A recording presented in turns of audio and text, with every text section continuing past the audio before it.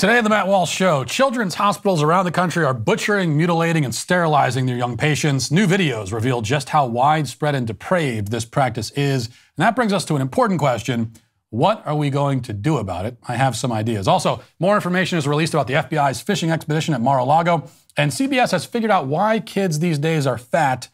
It's because of climate change, of course. In our Daily Cancellation, Kamala Harris tries to explain the concept of equity. It doesn't go well, but in fairness to her, there is no coherent way to explain equity. All of that and more today on The Matt Walsh Show.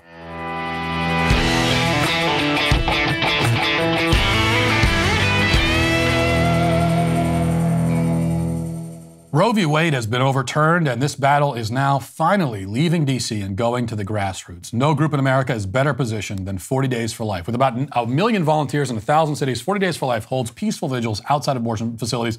They have a larger presence in blue states, with California being their largest state, which is where they're needed the most, so that's very good news. Some former abortion facility directors say these vigils can cause the abortion no-show rate to go as high as 75%, which is detrimental to their abortion business, to say the least. These law-abiding vigils have closed many abortion businesses in America, and nearly half of these closed were in liberal cities where abortions will remain legal, including closures in San Francisco, Chicago, and Seattle. 40 Days for Life is effectively changing hearts and minds in the grassroots to end abortion. Check out their locations and podcasts and free magazine at 40daysforlife.com. Now is not the time for us to back down or think that the fight is over to protect life. In so many ways, it really now just begins. At the very least, it enters a new and very important phase. And that's why we need 40 Days for Life. So for more information on 40 Days for Life, go to 40daysforlife.com. Welcome back to the Matt Walsh Show. I have survived barely my harrowing bout with laryngitis, and it has cleared up just in time because there's a lot to talk about. More importantly, there's a lot to do. We are way past the stage where anything can be fixed by simply talking about it. The rot in this house is too deep, too pervasive. We've ignored it for too long, and now we have only two choices left. We can continue to paint over the problem, put it out of sight and out of mind until the floor gives out and the roof caves in and we're all buried, or we can get to work on some real repairs. Take out the sledgehammers, crowbars, start pulling the rotting pieces out and replacing them with better material. Now, the latter strategy will be difficult. There's no guarantee that we can salvage what's been neglected for so long, but it gives us a chance at least. It's much better than sitting around waiting for the ceiling to fall on us, especially because this dilapidated old shack that we're living in is increasingly unsafe for our children. So late last week, a video went viral from Boston Children's Hospital advertising what they describe as gender-affirming hysterectomies. In fact, BCH has, or had anyway, dozens of videos on their website and YouTube channel promoting all manner of barbarism and mutilation for minors. For obvious reasons, this one especially caught people's eyes. If you haven't seen it yet, let's watch. Gender-affirming hysterectomy is very similar to most hysterectomies that occur. A hysterectomy itself is the removal of the uterus, the cervix, which is the opening of the uterus, and the fallopian tubes, which are attached to the sides of the uterus. Some gender-affirming hysterectomies will also include the removal of the ovaries, but that's technically a separate procedure called a bilateral oophorectomy. And not every gender-affirming hysterectomy includes that, and people who are getting gender-affirming hysterectomies do not have to have their ovaries removed. Yes, a gender-affirming hysterectomy is similar to other forms of hysterectomies in the same way that having your leg eaten off by a shark is similar to having it amputated because of gangrene. You know, they're similar only in the comparative end result of no longer having that body part attached to you, but the similarities end there because in one, you're getting a necessary and life-saving medical procedure, and in the other, you're being mauled by a savage beast. Whether that beast is a shark or a smiley, polite gender affirmation surgeon, it's the same. You know, naturally, our brave media fact checkers were on the case as soon as that video went viral. A few days later, a series of fact checks were posted assuring the public that, in fact, these hysterectomies they're not performed on minors at all. They're not. Don't worry, they assure us. That's not happening. Doctors wait until a girl is 18, 3 years before she can legally buy her own wine cooler, 7 years before she can rent her own car, before they begin removing her reproductive organs. That's a good thing because it's not like 18-year-olds are notorious for making rash and self-destructive decisions that they'll regret later in life, right? I mean, 18-year-olds are perfectly equipped to make any decision imaginable. But of course, the fact checks are also wrong. As a reporter for the Post Millennial, Christina Buttons points out, Boston Children's Hospital follows WPATH guidelines, And WPATH recommends hysterectomies and genital surgeries for 17-year-olds and double mastectomies for 15-year-olds. Also, she notes BCH will perform a phalloplasty, which is the creation of a fake penis using the severed skin from the forearm, at the age of 18. But hysterectomies have to be completed 3 months before that, which means that they could be done at 17. But this all really amounts to hair splitting. Whether gender-affirming hysterectomies are performed on girls when they're 17 and a half or 6 months later, the horror and atrocity is that they're being performed at all.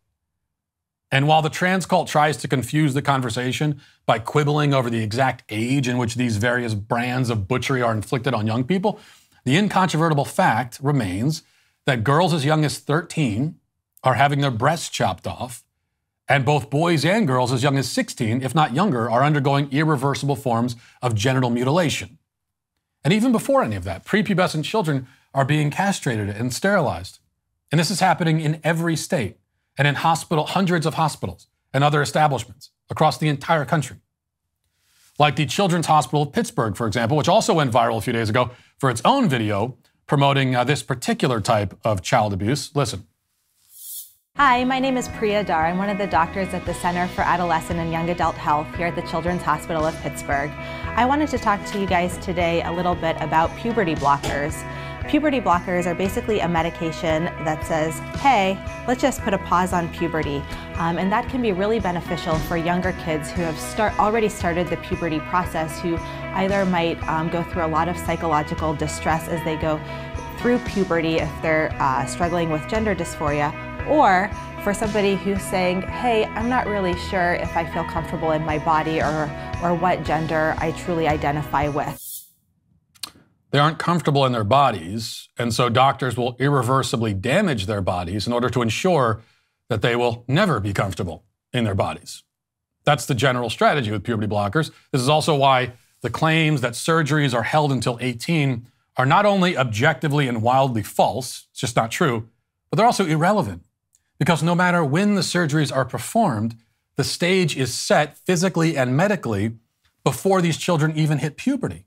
They're put on the conveyor belt heading towards the meat grinder, and most will stay on until they're fed right into it. That's how this is all designed. Indeed, they're put on the assembly line well before the onset of puberty, years before. Another Boston Children's Hospital video promotes the idea that children can identify themselves as trans from the minute they're born. Listen. So most of the patients that we have in the GEMS clinic actually know their gender, usually around the age of puberty, but a good portion of children do know as early as seemingly from the womb, and they will usually express their gender identity as very young children, some as soon as they can talk. They might say phrases such as I'm a girl, or I'm a boy, or I'm going to be a woman, or I'm going to be a mom. Kids know very, very early. So in the GEMS clinic we see a variety of young children all the way down to ages 2 and 3, and usually up to the ages of 9. When they come into the clinic, they'll see one of our psychologists, and we'll be talking to them about their gender. We'll be talking to their family about how to best support that child and how to make sure that that child has the space and support to explore their gender and do well throughout their development. And we'll be answering any parent questions. A lot of parents do have questions, and so we answer those questions. The biggest piece of advice I give parents who are coming through the gender clinic at Boston Children's Hospital is to just be supportive. Sometimes you might not understand. Sometimes you feel like you don't know the terms, or you don't kind of get exactly what the child means when they say that they might be this gender, but the biggest thing you can do is just love your child and support them and just allow them to express themselves. That's the biggest protector as well against negative mental health effects such as depression, suicidality, anxiety that we worry about for our gender diverse kids and young adults. So that support from a parent is one of the best protective factors and one of the best things they can do. From the womb. You know, children, babies just out of the womb don't even recognize, they don't have a concept of their own selves. They have no selfhood. They don't recognize themselves as being distinct entities apart from their mothers. They see them and their mothers as being one and the same. So, but a child with no concept of self can yet have a concept of gender. How do we know this? Well, because they might refuse to get a haircut when they're toddlers, or they're peeing the wrong way, or they're trying on a sibling's clothing, Or they're playing with opposite gender toys, she says. So according to Boston Children's Hospital, literally every toddler who has ever been born or will ever be born is trans. Because that describes the behavior of all toddlers everywhere for all time. Now, if it seems like they're casting the widest imaginable net in order to catch the most children they can and put them all on a path to sterilization and butchery before they can even talk, well, that's because that's exactly what these monsters are doing. They're doing it with full knowledge of what they're doing and why. And they've done it up until this moment without much resistance from the public. But that has to end. We have to stop making it so easy on them. And that's why I'm in the very early stages of trying to organize a national coordinated effort to fight back against this evil. It is to our shame that there aren't rallies and vigils outside of every hospital, every clinic where kids are being butchered and sterilized. It is an indictment on our entire culture and everyone in it that there has not been mass marches on Washington with hundreds of thousands of people speaking out against this. There should be a full-scale assault encompassing activism, lawsuits, political action. We should be pressing every pressure point all at once. Now, so far, there has been resistance, but it's been haphazard, localized, disconnected, usually quite small in scale. I want to change that. I can't do it on my own, obviously. That's the point. Nobody can. But I can use my platform and resources that I have to mobilize an overwhelming national effort to save our kids from this madness, and that's what I'm going to try to do. You know, it's really just a matter of where do we begin. Maybe we begin at Boston Children's Hospital. Maybe we begin with thousands and thousands of people outside of that building. We'll have to figure it out. And I do expect that if we really ramp up our efforts to fight back against this, things will get ugly. They already have. For me personally, they have. This weekend, trans activists on Twitter developed a new strategy for coming after me personally. They decided to start tweeting that I'm a child abuser. Now, there's, of course, no basis at all for this charge. It's not grounded in anything whatsoever. They simply invented it out of whole cloth, knowing that defamatory claims, if they take on a life of their own and are filtered through mostly anonymous accounts that would be difficult to sue for defamation, can be as harmful as they are baseless. Now, they have no moral standards. They have no capacity for shame or guilt. And so there's no lie they won't tell. There's no libel they'll shy away from. This is certainly not the first time that these people have tried mass defamation against me as a strategy. Since my film came out in June, since before that really, but especially since the film, I've been constantly slandered and defamed. On top of that, they've tried to get me kicked off of every platform through one mass reporting effort after another. I've been doxxed. They've threatened to kill me many times. Things have happened that I can't even talk about for security reasons, but suffice it to say that the threats have made it close to home. But as far as I'm concerned, these are all prices worth paying. In fact, every bit of slander, every death threat, every dirty trick from these people only radicalizes me even more. If the backlash has caused me to reflect on anything, it's only made me reflect on why I'm not doing even more to oppose these people. So after that sort of reflection and reconsideration, I've decided to double down, triple down. I've decided to be even more radical and extreme in the fight against this scourge. I've decided to keep doing everything they don't want me to do and saying everything they don't want me to say, except I'll do it more and say it louder. And I'll be a bigger pain in the ass than I've ever been. And I would ask everyone else to make the same pledge. Because we can't sit around waiting for things to improve anymore. I mean, this has to stop. It just has to. And we have to make it stop. Starting now. Let's get to our 5 headlines.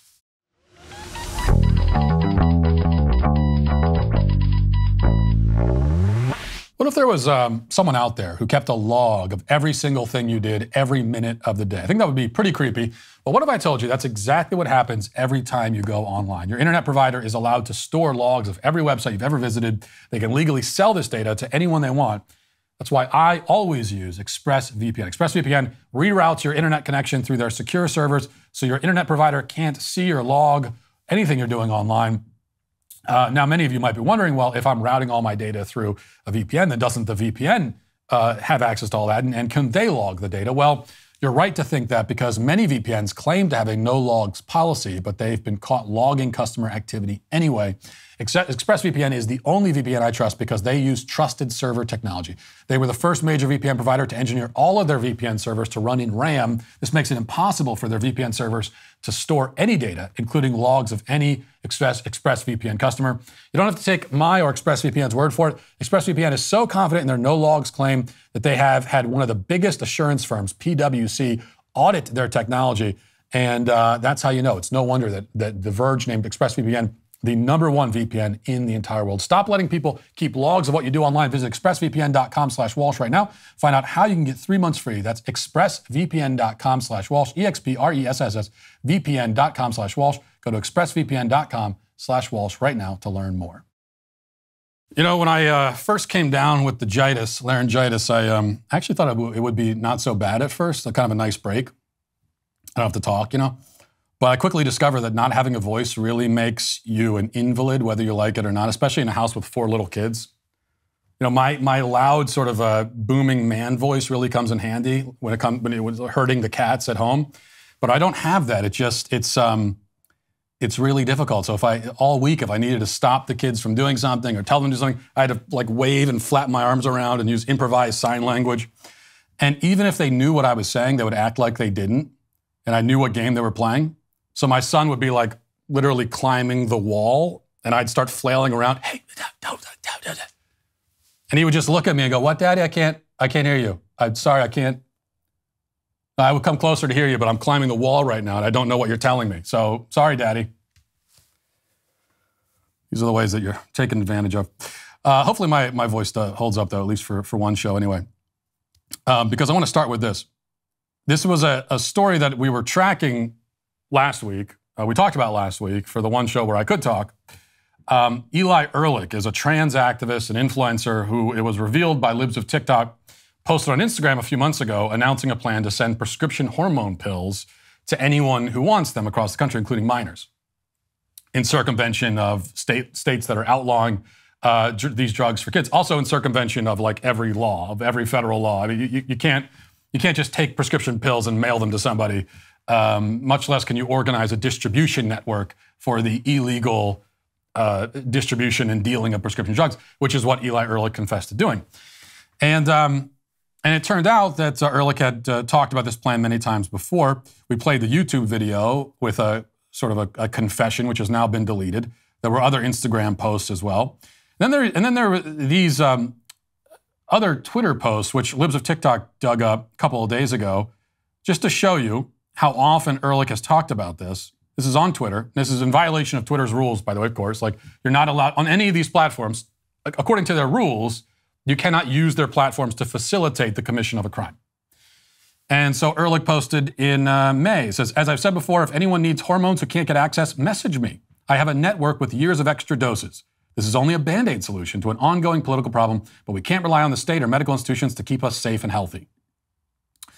Update, we now have a full network of trans people with prescriptions for testosterone shots and testo gel too. We refuse to let Texas prevent trans youth from accessing care." That was in February.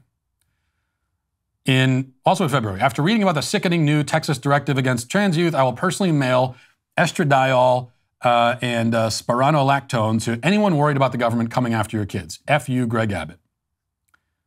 Okay, so this is, and testosterone, by the way, a Schedule III controlled substance. But it's being announced on Twitter, on YouTube, on Instagram, this illegal drug distribution plan. Now, I recommended last week reporting this to the DEA. And if you haven't done that yet, then, now I know it's the DEA. The chances that they'll do anything are relatively slim. You should report it anyway. And if you haven't yet, go to the DEA's website. It's very easy to go Google it, find the tip line, and send the tip in. Erlick also lives, I believe, in New York City. So if you want to contact local law enforcement, if you haven't done that yet, I know a lot of people have, you could contact local law enforcement, let them know they have a confessed drug dealer running this prescription drug ring in the city. Maybe they should want to do something about that. I also mentioned that Erlick is a PhD candidate at University of California, Santa Cruz. Now, I said last week that I'd give the leadership there a day to respond and to tell us what steps they would take to address this before I started giving out their contact information. Well, they never did address it, and I was out for a week. So they actually ended up getting a week. And now it's time to escalate. University of California, Santa Cruz is a public university. These officials have no right to ignore this issue. They just don't have the right to do it. You can't ignore it. Okay, you're a public institution. There's a confessed drug dealer sending drugs to kids at your school. You can't just ignore the public when we're concerned about it. They have to tell us what they're going to do. So here's what we're going to do. First of all, I want to put up on the screen, we have an organizational flow chart for UC Santa Cruz. I want you to take a look at that, maybe take a screenshot of it or something. These are, and you see some email addresses there as well, but there you see all of the whole leadership at UC Santa Cruz. You see all their names there.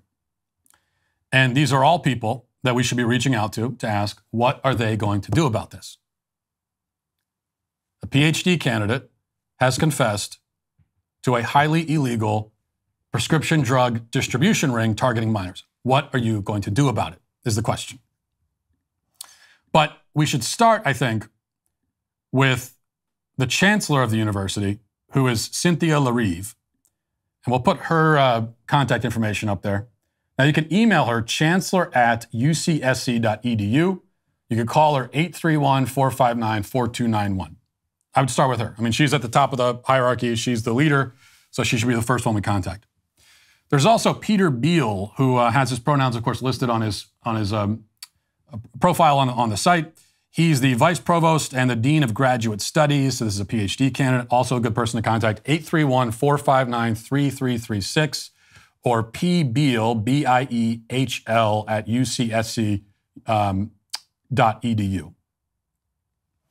So I want you to call and email these two officials at the university and ask them what they are doing to investigate the confessed drug dealer at the university, confessed felon.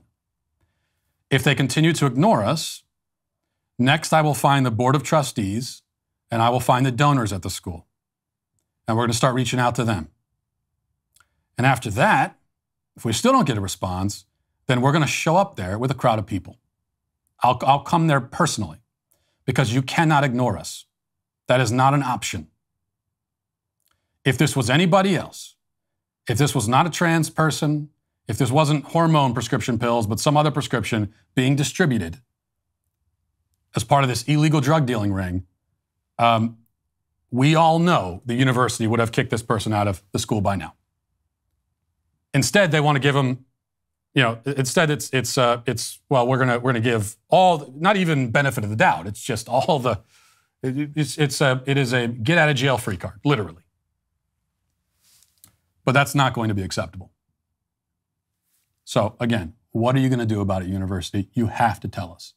I will not allow you to ignore us. You cannot. It is not an option. All right. Let's move to this.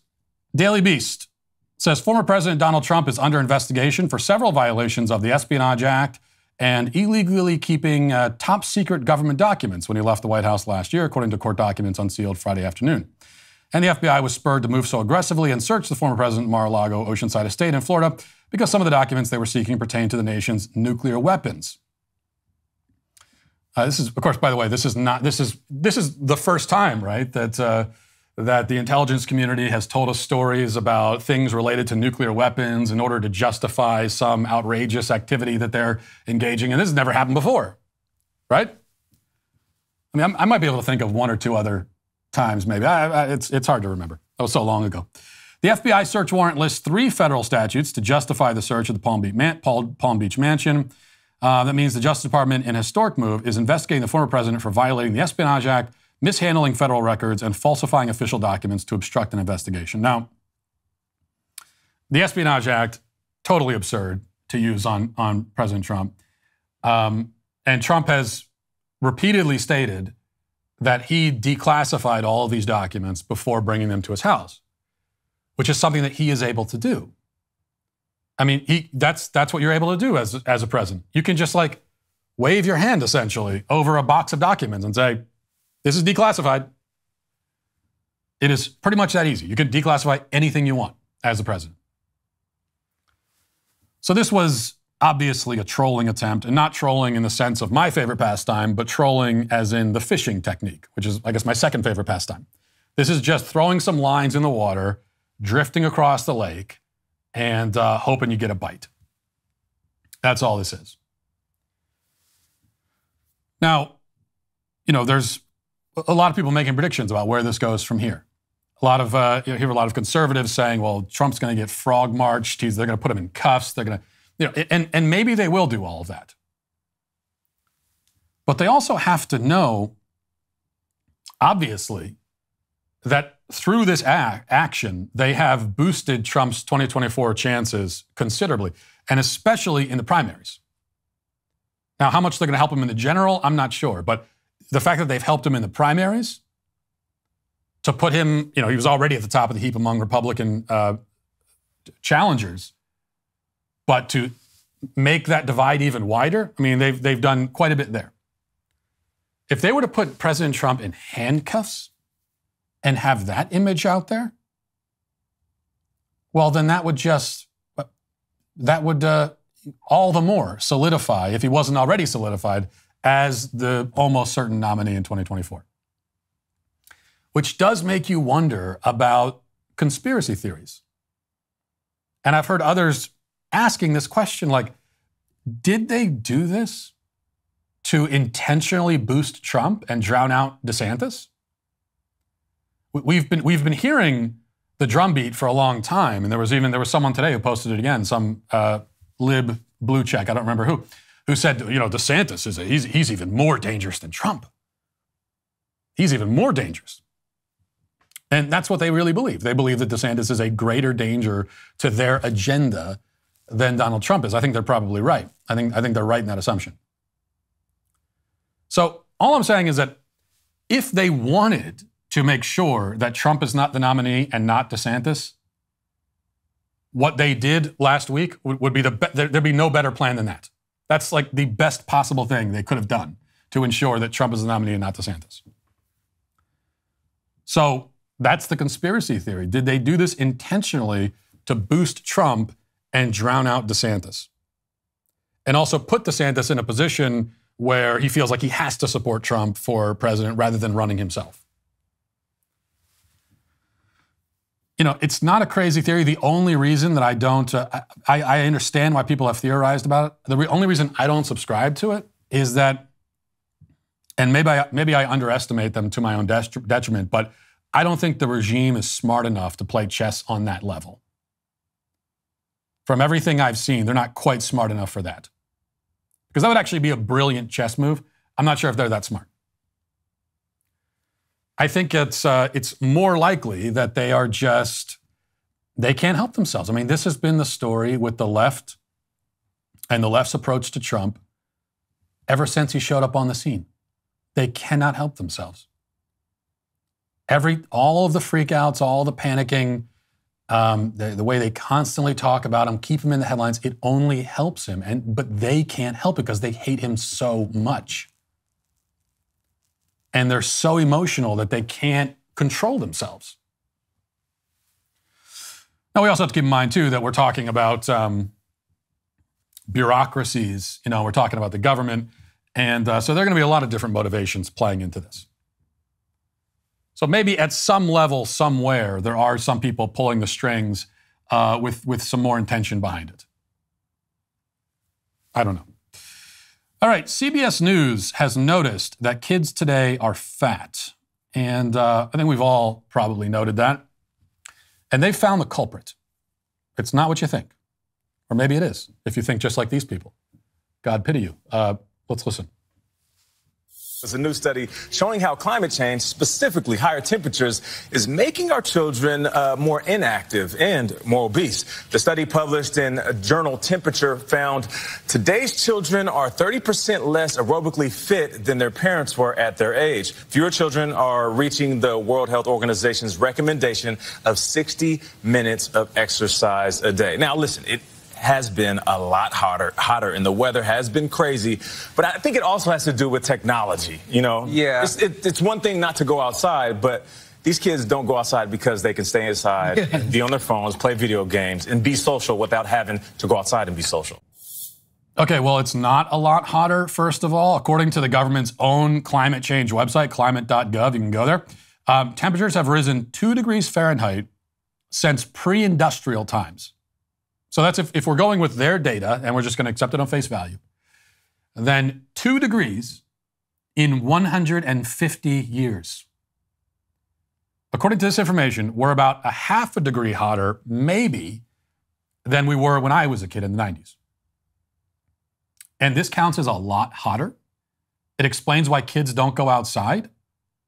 Turn the temperature down by half a degree, and it changes, or turn it up rather by half a degree, and it changes everything? Really? But what about the seasons? So every time these people talk about climate change, they just ignore the concept of seasons. I mean, the temperature does drop by a lot more than half a degree for kids today because it's not summer temperatures all year long unless you live on the equator. So do kids suddenly go outside and play in the fall, in the spring, in the winter, in the early summer? No, they don't. Also, by the way, you can look at obesity rates by state, and there is no correlation between average temperature and obesity. West Virginia is one of the fattest states, but it's got a mean annual temperature of 56 degrees. West Virginia is a beautiful. The temperature is, at least for my taste, the temperature is almost always great. It's a beautiful place, a beautiful state to go and run around outside, and yet it's the second fattest state in the country. Florida is, on average, 20 degrees or more hotter, and yet it's one of the skinniest states. And this becomes even more, this lack of correlation becomes even more apparent when you look at it on a global scale. Okay, because there are a great many very hot, tropical, climates where people are not only not obese, but oftentimes famished, starving. Their ribs are poking out of their bodies. And why is that? Well, because this is about food. Okay, obesity is about food. It's about the foods you put in your body. It's how many calories you put in your body versus how many you burn. That's where obesity comes from. That's it. That is the whole story of obesity. If you are obese, it is because you are taking in a lot more calories than you're burning. End of discussion. And that's why in third world countries, they don't seem to have the fat gene, surprisingly. Why is that? Because they're not eating enough. And if you don't eat enough, then instead of being overweight, you're going to be very much underweight. So why are kids fat? It is an important question. It is something we should be talking about. But they're fat because they're eating garbage food and they're sitting around on their phones all day. We hear the CBS guy at the end, he makes mention of that. Well, I think it has something to do with technology too. No, it's not just something to do with technology. That's the whole, that along with the food, that's the whole story. 50% to 50% right there. The food is bad, and kids are sitting around on their phones all day. Doesn't matter how beautiful the temperature is outside. And it's even worse, this is beyond, we've gone way beyond mere laziness or anything like that. Many kids today no longer have just the innate desire to go run around outside. Okay, and that should be innate. Now, I know for my own kids, we don't give them phones, we don't do technology, we have a TV, we don't let them watch it that much though. And my kids can certainly be lazy, don't get me wrong about that. But they still have this youthful, natural energy where they want to be outside. I mean, I hear all that, well, it's too hot for kids to go outside. We live in Tennessee. It's like 6,000 degrees here all the time with a humidity of 6,000%. And my kids will go run around outside. We have to tell them to come in so they don't get heat exhaustion. And that's normal for kids. That doesn't make my kids special, quite the opposite. It just makes them normal kids. But for a lot of kids, they've become so numb, so sort of dead to the world, that they don't even have the desire to run outside and explore and go into the woods and just whatever kids do. You know, we all tell the stories about when we were kids and you'd go out and, you know, you go out at 7 o'clock in the morning, you come back, you wouldn't be back until dinner. Well, that's not just a get off my lawn, you know, back in my day kind of rant. It is an observation about a wide, sweeping social change that has happened in this culture, and it is a horrible change.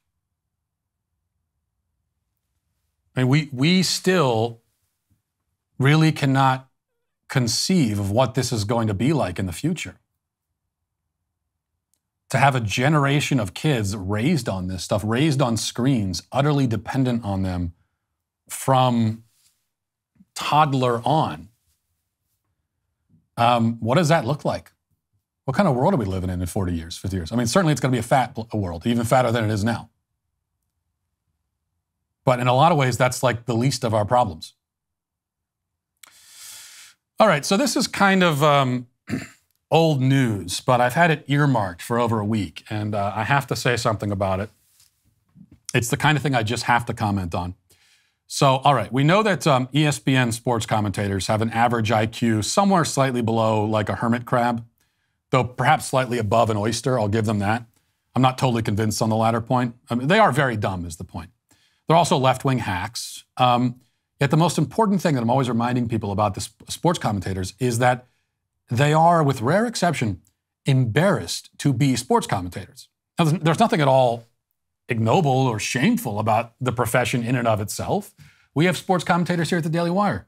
Crane and Company, very talented, intelligent, put together a really good show. There's nothing wrong with talking about sports, and that's your job.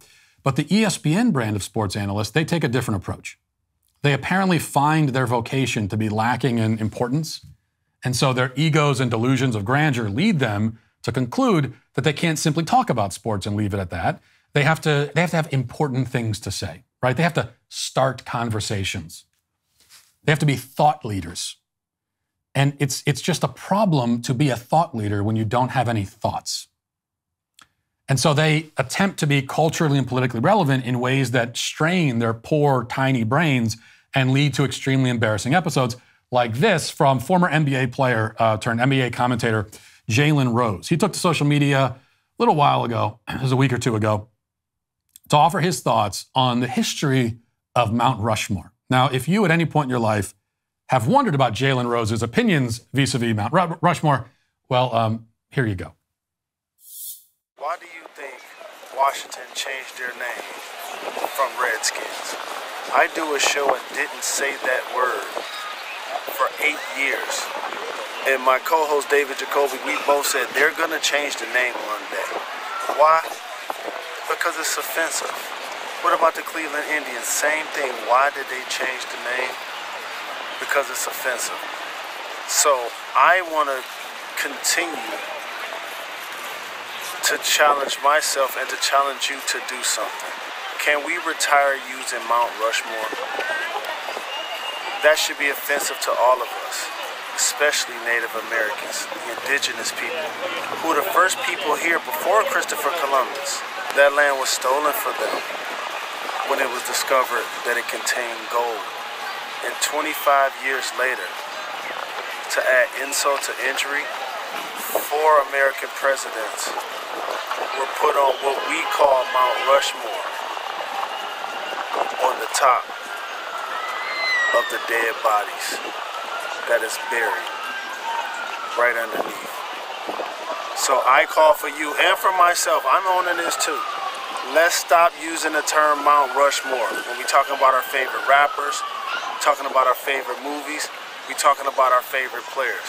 I know you're going to see this video, and I know you're going to take action. No, I'm not. I'm not going to take any action at all.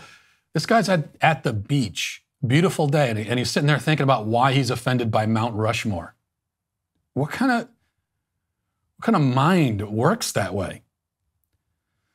And of course, needless to say, this might make it onto the Mount Rushmore of stupid opinions. But let's back it up. He begins by asking, why the Redskins changed their name. He says it's because the name is offensive. Now, there was a time when a jock, right, a former athlete, would rather drown himself in the nearest river than publicly admit to getting their feelings hurt by a sports mascot. Just talk about changes through time. To be an athlete, talking about, well, it's an offensive mascot. There was a time when no man at all, but certainly no athlete would speak that way. He then claims that the Cleveland Indians is also an offensive name, yet he, like every other member of the PC Brigade, can't begin to explain why. If the term Indian is so insulting, then why do the Indians themselves use it? In fact, I went to the National Congress of American Indians website, the National Congress of American Indians website, and found literally dozens of tribal organizations that all have the word Indian in their names. Dozens of actual groups of Indians calling themselves Indians.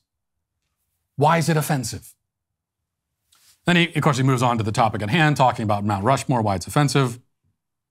He says it's hurtful and traumatizing to the indigenous people who Rose says were there first and had their land stolen, and then faced the added indignity of having 4 presidents carved into the mountain right over top the dead bodies.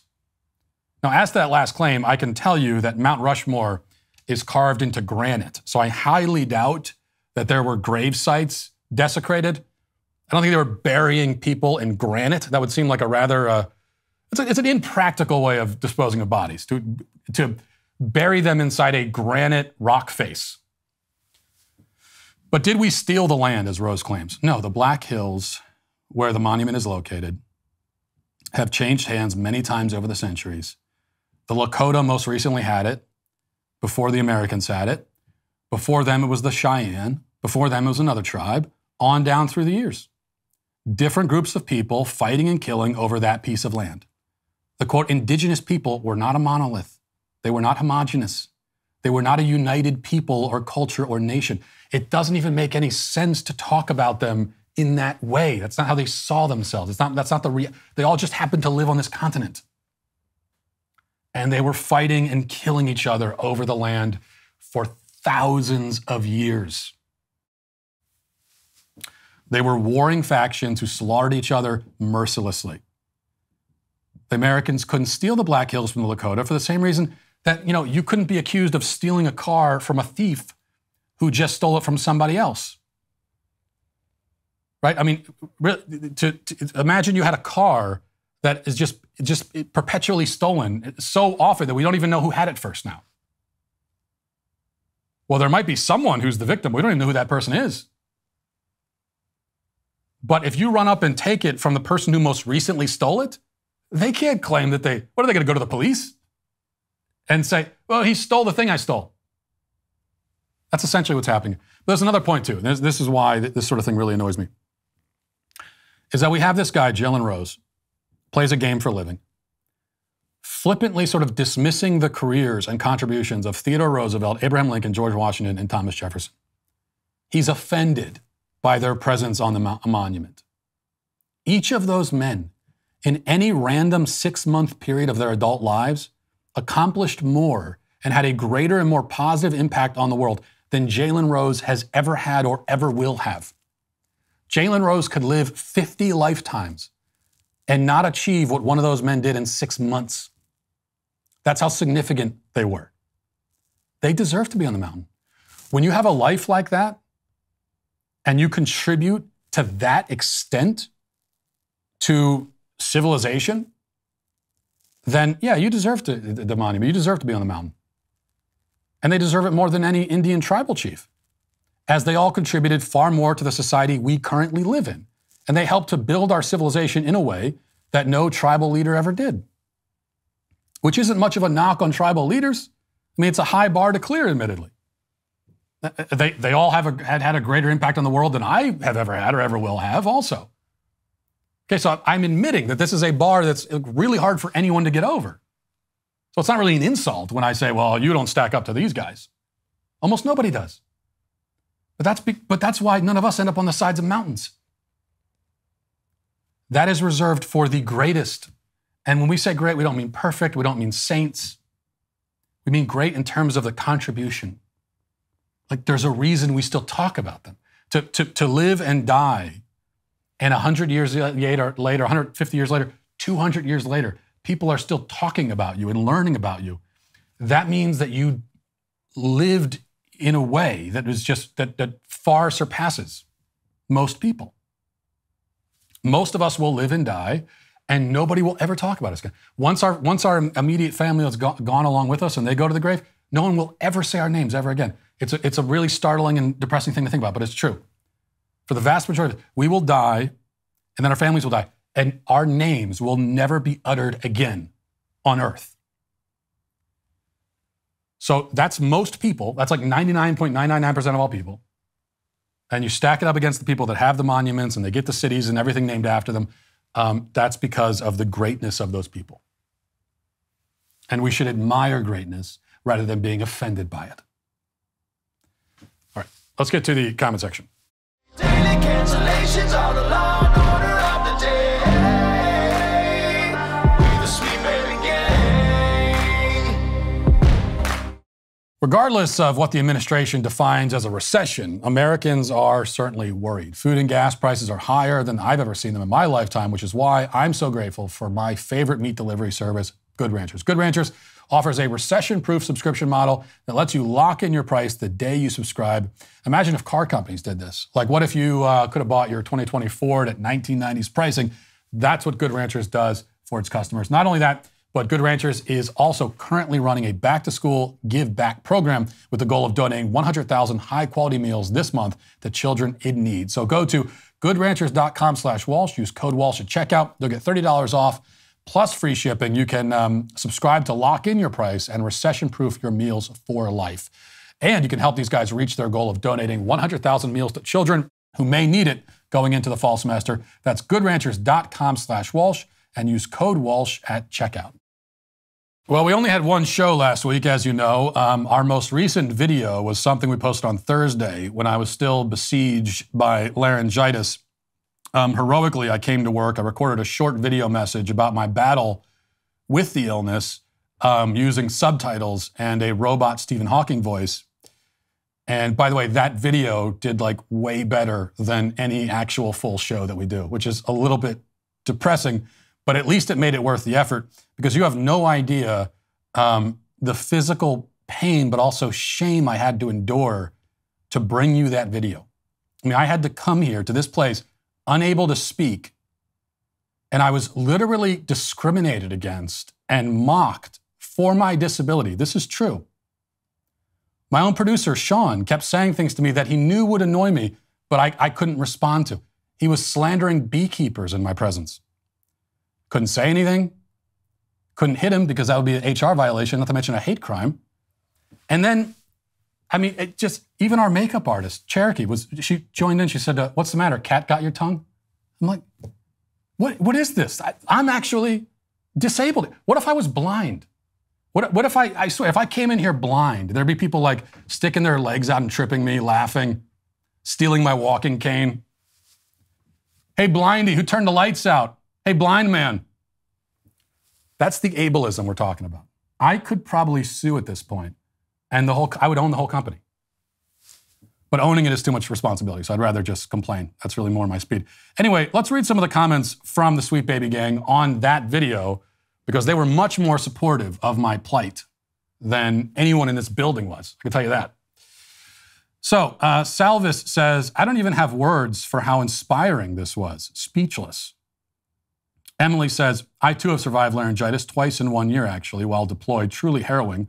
I was mocked and ridiculed, called Minnie Mouse, likened to the mice of Cinderella, a lot of mice references. Until now, I've not had the courage to tell my tale. Thank you, Matt Walsh, for inspiring me to speak my truth. Sarah says, as a recent laryngitis survivor myself, this video made me feel seen. I've always been so oppressed for it, as people didn't change the way they lived their lives to cater to the fact that I had no voice. I mean, how hard is it to start writing everything down on pen and paper so I'm not so marginalized? Magic Robot says, our hearts are with you, Mr. Walsh. You are so brave. Thank God there's finally someone to speak for the silent struggle. Dan says, your emotional labor is seen and heard, Matt. Never stop fighting the vocal oppression.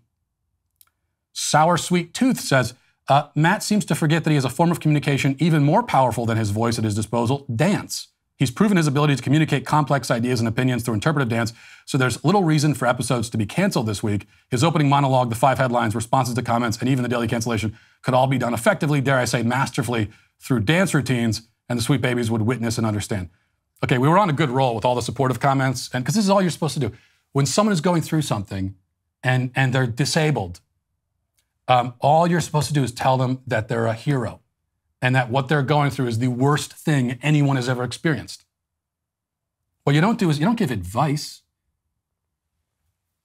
or tell me that I should dance for you like some sort of wind-up monkey dancing for your amusement.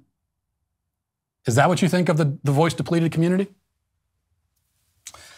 Y Mills says, Matt, what's the status on the walrus? Did you come back to your studio after your week of desperate illness to find it waiting for you? That would have been nice, wouldn't it? That'd be a nice thing for someone I've thought about. After what I went through for that entire week and all of the abuse, it could have all gone away if I had just walked in here and seen my walrus just sitting there waiting for me. It's still not here. And I'm not going to rest about that. I will track that walrus down. I will find the walrus. Are you still giving your money to woke razor companies that hate your values, see masculinity as toxic, and think you should teach your daughter to shave her beard? There's a better way. Jeremy's razors are 100% real and 100% woke free. The premium matte tungsten handle has more heft than the left. The razor head pivots without caving and has 6 blades that are sharper than truth. I'm just delivering this really well, I think. Those other razor companies keep virtue signaling to the totalitarian left and using your money to do it, but you don't have to let them. When you buy Jeremy's razors, you aren't just making Jeremy richer, you're making the woke left poorer, which is more important. 75,000 people have already made the switch. Visit IHateHarrys.com to get your Founder Series Shave Kit today. That's IHateHarrys.com. Jeremy's razors, shut up and shave. Now let's get to our daily cancellation. Vice President Kamala Harris is known for sputtering and babbling indecipherably like a very large infant, but amid her stammerings, she'll sometimes say things which warrant further consideration, not because they're intelligent, but because they're especially stupid and harmful and usually malevolent. She manages to sneak in these sorts of toxic morsels unnoticed at times because her critics are too stunned by the general inanity of her comments to bother parsing through the finer details. And I think this happened this weekend when another classic Kamala-ism went viral. Here she is speaking at something called the Oakland Generation Fund event. Listen to what she says. So when we talk about equality, well, that's a good goal, but let us not presume that because everyone should be treated equal, that they start out on equal footing. So equity, as a concept, says, recognize that everyone has the same capacity, but in order for them to have equal opportunity to reach that capacity, we must pay attention to this issue of equity if we are to expect and allow people to compete on equal footing. So equity says that we must pay attention to the issue of equity, a perfectly circular and meaningless statement. But buried within this mangled jumble of words is a relatively accurate, therefore horrifying description of, as she says, the concept of equity. And the concept of equity really matters because though it's malignant and insane, we happen to live in a society now formally structured around it. So Harris says that according to the doctrine of equity, we all have the same capacity, but we don't end up in the same place or achieve the same things because we don't start in the same place. She says that equality is a nice goal, but you can't get there until first you create equity. Now, when she says capacity, it's clear from context that she means potential. She's talking about reaching our full capacity, reaching our full potential. So we all have the same inherent potential, she says, and if we don't all arrive at the same finish line at the same time, it's because of a lack of equity. That is, a lack of equality at the starting point. So she envisions a world where as long as the starting line is the same for everyone, everybody will run through the tape at the exact same moment and hoist the first place trophy all together in unison. Because that's how races work, obviously, right? I mean, if everyone starts at the same place, then there's no reason why anyone would get to the finish line first. Well, this, of course, is nonsense. We do not all have the same potential or the same capacity. It doesn't matter where I started in life, I was never going to play basketball like LeBron James or the guitar like Jimi Hendrix. Nor could I have enjoyed a career similar to, much less the same as, Isaac Newton or Leonardo da Vinci, no matter how level the playing field was. On the other end of it, you could take literally every environmental advantage away from me. You could take all of my money and resources, reduce my life to rubble, and there's virtually zero chance that I would end up living under a box on the street shooting heroin from dirty needles. My inherent potential for that fate is about as low as my potential to become an NBA Hall of Famer.